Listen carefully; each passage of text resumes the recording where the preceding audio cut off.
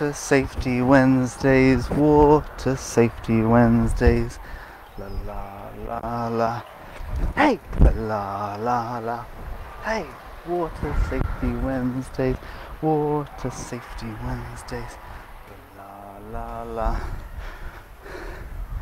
hey, hello, good morning, Water Safety Wednesdays is back.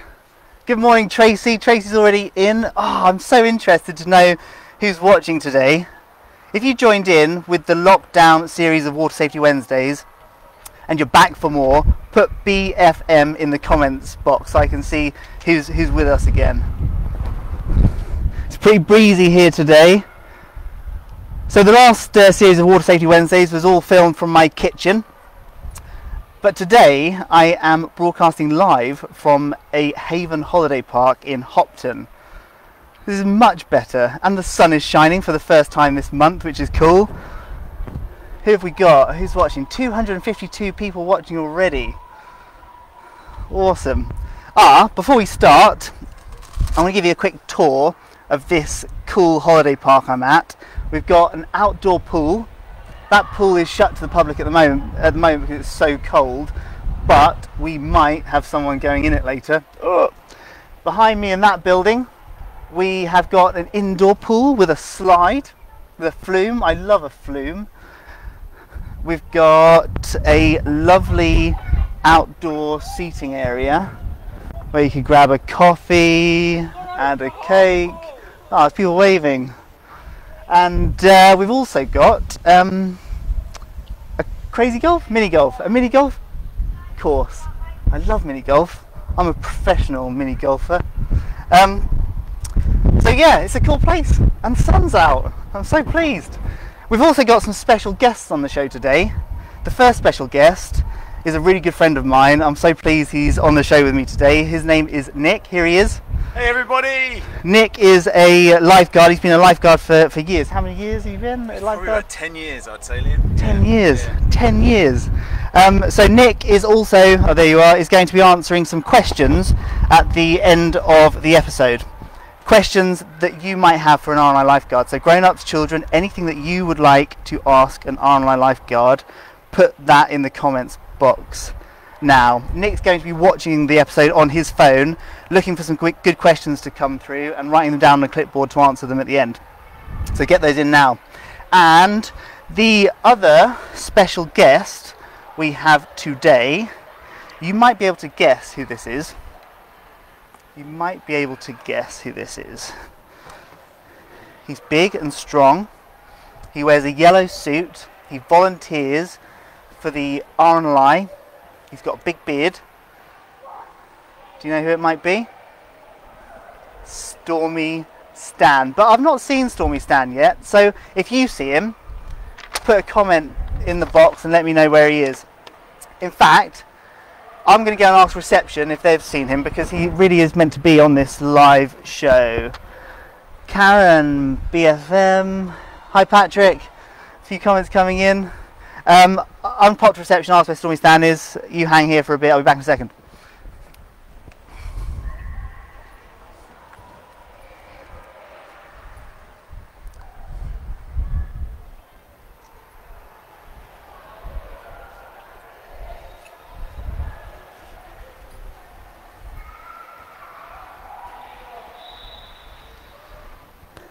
Reception have no idea where Stormy Stan is. It's annoying. He was meant to be with me. He'll turn up, I'm sure he will. So, for those of you who joined me during the lockdown series of Water Safety Wednesdays, you will remember our... the sun's shining on it. Let me move you a bit closer. The sun's still shining on it. You'll remember our Be Safe, Have Fun poster with Stop and Think, Stay Together, Float, and call 999 or 112. We're going to be doing a quick recap of that, and also having some fun for the next 15 or 20 minutes or so. So, the first point, stop and think. With that in mind, I'm going to show you some really nice places that we have close to us here in Hopton. They're really close to this Haven Holiday Park. Place number one. This is one of my favourite beaches. It is Galston Beach. Look at that lovely sand. So when you first arrive somewhere like this, you're going to be excited, like I would be. Really excited to get your bodyboard out, get your bucket and spade out, eat an ice cream, jump in the sea. But before you do all that fun stuff, we have to stop and think. What would we be stopping and thinking about? Put it in the comments, or to just discuss it between yourselves at home. I'll tell you what I'd stop and think about. I'd firstly be stopping and thinking that that water will be cold and it will be moving always.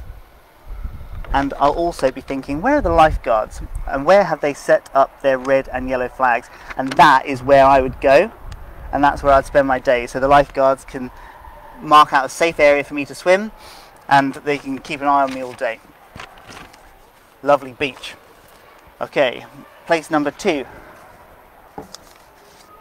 Only a few minutes drive inland, we've got the Norfolk Broads. Check out this cool spot by the river. How lovely is that? How nice would it be to go for a nice picnic on the grass here? But if you did that, what would you have to stop and think about? Oh no, all my other pictures got blown away in the wind. I'd be thinking that river is going to be deep, there might be underwater hazards, and that'll be cold too. So you don't want to go too close to that edge. Stay away from the edge, especially if you're going to be playing with balls or playing frisbee or anything like that. Don't go too close to the edge. And the other picture that I was going to show you was a picture of a Norfolk Broads boat cruising around, but that's gone now. That's something else you can do here. And if you go out on a boat, you should always wear a life jacket. So that brings us on to stay together. Stay together. Talking of stay together, where is Stormy Stan? He was meant to be with me today. Staying together is really important, especially on busy beaches, because it's really easy to get lost. When you first arrive at a busy beach, try and arrange a meeting place just in case you get separated.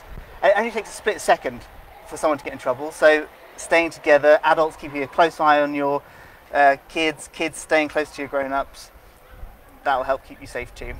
Stormy, Nick, have you seen Stormy Stan? I saw him a minute ago and he was out of view. There he is, Liam, there he is. Oh, I found him. Stormy Stan, I've just been telling everyone on the live video how important it is to stay together and you ran off. Oh, Stormy Stan's a joker. But you're with me now and I've found you. I'm glad about that. You're a funny man, Stormy. Okay, you look cool. Cool. We'll come back to Stormy in a second. Thanks, Stormy. But we're now on to number 3, float. And this is where our lifeguard Nick is going to be getting into the pool. The freezing cold pool. But he's wearing a wetsuit, so we're safe. And he's a lifeguard, so he knows how to look after himself. What do we mean by float? I've got a feeling that some of you might know what we mean by that. If you were to get in trouble in the water, what would be the best position to float in? Do any of you know? I bet some of you do. Write it in the comments box or discuss it between you at home. Oh, I need to grab my stand. And then Nick's going to show us the float position. We'll see if you got it right. Let's have a look.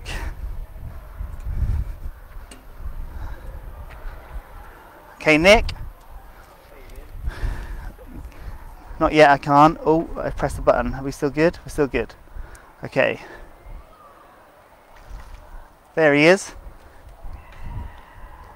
Okay, so Nick, we're going to come in a bit closer.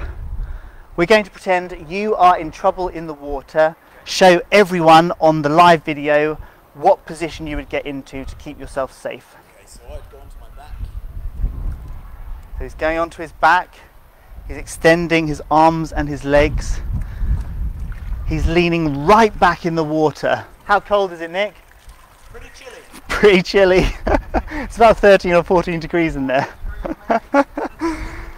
So Nick's ears will be right in the water, his head will be right back, and his chest will be up and he'll just be floating there. And then when he feels calm, he'll reach out his hand and shout for help as loud as he can. Whoa, my laptop stand just fell over. I don't know if you saw that. Okay, I'm going to hold on to that. Help! Help! Can you hear Nick shouting for help there? And then if you can, swim to safety. If you can, swim to safety. Help! Perfect, that's good, Nick. The sooner you can remember to get into that float position if you're ever in trouble, the better, because thrashing around, you'll get tired very quickly. Just stop and float. Okay, good. So, Nick is now going to show us how fast an RNLI lifeguard can swim. So if you choose, in the summer, a lifeguarded beach, firstly, they will make sure they set out a safe swim zone. But secondly, if we do get in trouble, they are there to help. And all of the lifeguards go through fitness tests to make sure they're ready if anything happens. Nick, are you ready to show everyone how fast you can swim? Yeah? Okay. Swim to me, Nick, if you can.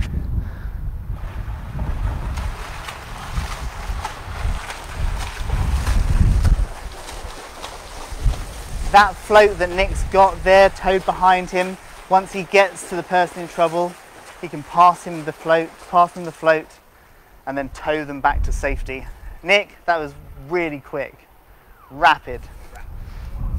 Nick's a weapon in the water. Well, Nick, perfect. So, if you are in trouble in the water, you float on your back. Here's a question. What would you do if you saw someone else in trouble? I'm going to give you a clue. What would you do if you saw someone else in trouble in the water? Here is your one clue. A mobile telephone. What do you think you'd do?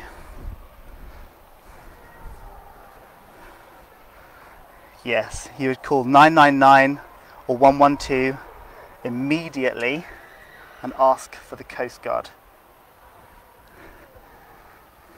The other things you can do, you want to keep an eye on that person in trouble in the water, encourage them to float on their back. So if Nick was in the water, I'd say float on your back, Okay. float on your back, Okay. float on your back. That's it, that's it. Calm yourself down, float on your back. That's perfect. Encourage them to float on their back and then keep watch until that help arrives. By simply doing that, you can be a hero, you can be a lifesaver. And if you can even try and throw them something that floats. But Stormy Stan is going to be doing that today. We've got a couple, oh, hang on. We've only got one ball. There we go, here's Stormy. Stormy's back. Yes, Stormy, hi Stormy. So do you know what you're doing? Yeah, you do? So Nick's in trouble in the water and we need to throw him something that floats. Okay, what can you find? Anything? Oh, what's Stormy found? A ball! Good decision, Stormy. A ball floats. Okay, Stormy, on 3, you're going to throw that ball to Nick, okay? 1, 2, 3. Stormy, this is serious. It's a good job Nick's not really in trouble. Oh, what are you like? Okay, we've got to get it to him this time, Stormy, okay? Okay, Stormy, 1, 2, 3. Grab hold of the ball. Swim to us, kick your legs. Swim to us, kick your legs. That's it, well done, well done. Perfect. Stormy, well done. That second throw was really good. The first one was terrible. So, call 999 or 112 immediately. Ask for the Coast Guard. Keep an eye until the help arrives. Encourage them to float on their back and throw them something that floats if you can. Easy. So, now, thanks Stormy, we're going to move on to the questions and answers with Nick, our lifeguard. Nick, did you get a chance to watch and write a few down? Yeah? Awesome. Some great questions coming. Hey, remember when my laptop stand fell over and I had to catch it mid-video? That was good fun. God, I would have smacked my laptop up. Port Safety Wednesday's over. But we're still here, it's good. Still live. Okay. I've got this wand, so we can do a socially distanced interview, Nick. It's nice and warm in there, Liam. Is it? Lovely. You're braver than me. I'm glad Nick had to do that part. Oh, what have I pressed? Is everyone still there? Yeah, okay, good. So yeah, we've been having quite a few questions come in, Liam. Have you? Yeah, Okay. it's been great. So James asked a really cool question. How far can you swim? So as lifeguards, RNLI lifeguards, we have to complete 400 meters in the swimming pool every month as a fitness test. So all the lifeguards go in each month, do 16 lengths in the pool to stay nice and fit. So we can swim quite far. Oliver had one. Have you ever been on a lifeboat? And if so, which one is your favorite? And Oliver, I have. I've actually been on quite a few. And I would say my favorite is the latest lifeboat, and that's the Shannon class, as it's really fast and it's really nimble. It can really move quite quickly. And then Harry actually asked a question about rescuing someone. He asked, what was the biggest rescue you've had? And actually, Harry, using my rescue board, I paddled out to a small boy on an inflatable boat who just got taken out by the wind. I'd say that was the biggest rescue I've done. He was quite scared and he was clinging on to the board nice and tight. But he shouted for help and I came out nice and quick. So yeah, some really good questions there. Great questions. Nick, I've got a couple of questions as well. Is that okay? Yeah. Yeah? Can you tell everyone watching about the rescue that you carried out on Galston Beach years ago? The beach that I showed everyone a picture of right at the start. Yeah. So Galston Beach, like Liam says, it was a few years ago now. There were two young girls. I think they were around about 14 and 10 at the time. They'd gone down to the beach without their parents early in the morning. It was about 8 o'clock, and we as lifeguards were doing our fitness tests. And we saw them, we spoke to them, said, you know, stay out of the water, wait until the lifeguards come on, and you need to be down here with your parents so they can keep a watchful eye. Unfortunately, one of them went in the water, the oldest, so the 14-year-old. And whilst we were doing the fitness test, we heard one of the girls shout for help and wave. And at this stage, we ran down. We didn't have any rescue equipment, and we swam out to the girl. And at that time, the 10-year-old girl was swimming out to the 14-year-old to try and rescue her. We got there nice and quick. We pulled them in. And I think it just really highlights that staying together and always going to a supervised patch, you know, where your parents are. Good advice, Nick. Thank you for that. As a very quick summary, Nick, last question. What advice would you give everyone watching that will help keep them safe heading into the colder months? I think it's all here really, Liam. There's 4 really good points, and I think if you all take those on board, stop and think when you're approaching the water, staying together, whether that's in your group or with your family, with your parents. If you get into trouble in the water, float, like we just demonstrated in the pool. That's the best position you can get into. And then if you're on land, don't ever enter the water after somebody. Always pick up the phone and call 999 or 112 for the emergency services. Remember that, practice it, and you'll be fine. Great advice, Nick. And if you're going to go for a swim over the winter, go to a swimming pool, a supervised location where there's lifeguards working. Okay, so last point. In the description of the video below there is a takeaway activity. It is the Spot the Dangers poster. It's one of my favourite ones. It's like a Where's Wally but for water safety, and you can see if you can find all of the dangerous things that are happening. And that, I think, is us. Everyone coming to the picture. From everyone at Haven and the RNLI, have a lovely half term. We really enjoyed being on Water Safety Wednesdays again. Until next time, stay safe and we look forward to seeing you again. Bye everyone!